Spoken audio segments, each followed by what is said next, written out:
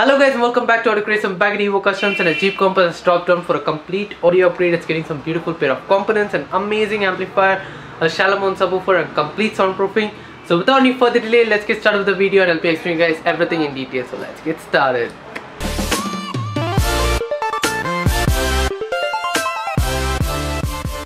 So guys, starting up with these are the equipments which are gonna be installed on this Jeep Compass. Now starting with the main thing, the wiring kit, a 7 megas 8 kg wiring kit will be installed, and by far sub 4,000 rupees this is one of the best wiring kit which is there out in the market, because the quality of the wires and the output is just amazing and the life of this is also pretty long. Now moving to the components, two pairs of focal axis 165S will be installed on this vehicle, one for the front and one for the rear, in order to give a good staging as well as timber matching and give similar signature of vocals as well as trebles as well as mid bass in the cabin. Now I've done a complete unbox and overview of this focal axis 165AS. Those of you guys who want to understand what exactly this component is for and who should go for this, link will be popping up on the right hand side of the screen. You guys can check that out after watching this particular video. Now moving next, the line output converter for this particular car. Now this is a CAN bus line output converter, as no normal line output converter can be installed on a Jeep Compass, as it needs a CAN bus line output converter. So this is a 6-channel line output converter with a bass controller in it, and this works perfectly well in order to convert the sound signals into RC cables. So it will be converting the I input signals to RC cables, RC signals to be precise. Now moving to the amplifier, it's an Arc Audio XXT 4080 amplifier, a beautiful Class D compact chassis amplifier. So I'll just unbox that. So you get some paperwork from Arc Audio. Now this is how the amplifier looks like. So just remove the packaging. So guys, this is how the amplifier looks like. Very compact chassis, 80 watts of RMS per channel, and so much of RMS in a compact chassis is kind of rare, but Arc Audio has done that, and it gives clean 80 watts of RMS and it's pretty much stable. So go to product if you want to hear some premium sound. Now the amplifier which have been chosen for this particular setup is an Infinity reference shallow mount subwoofer.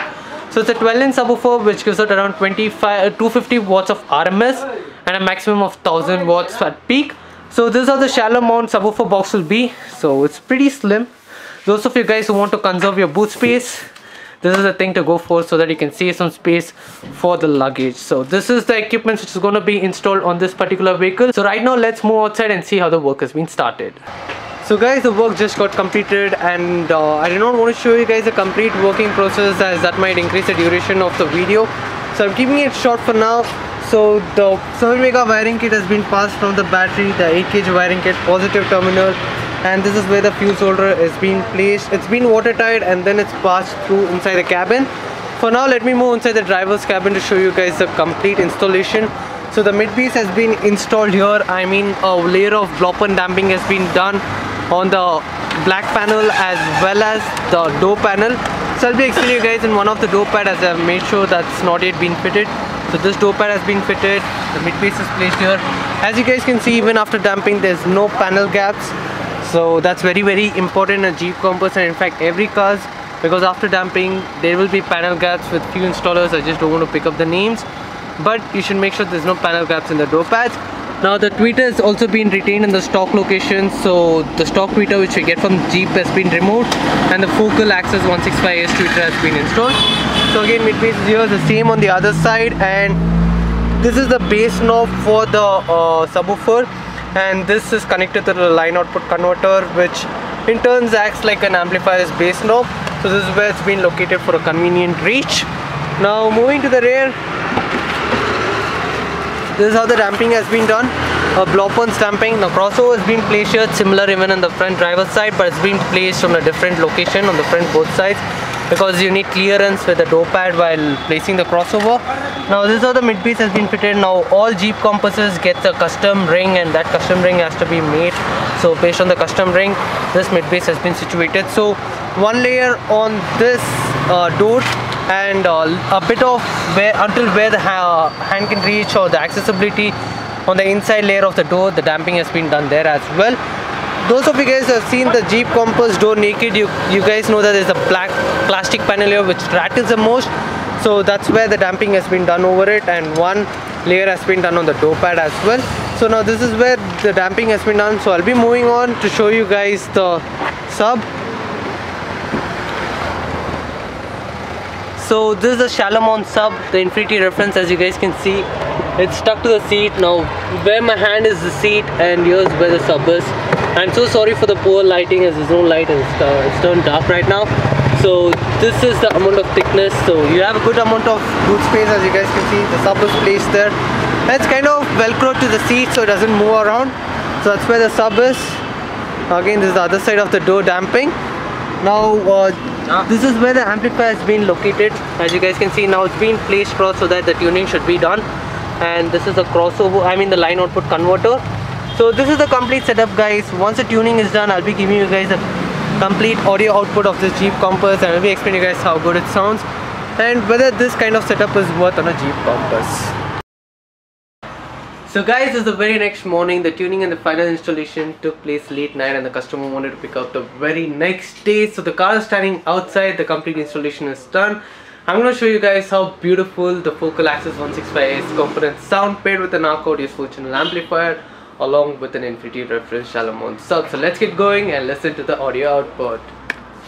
So guys, now it's time for the output. So the song which I'll be playing is NCA's Red Light. I don't want to play any other song in order to end up with copyright issue, but before starting up with the audio output, I want to tell you one thing.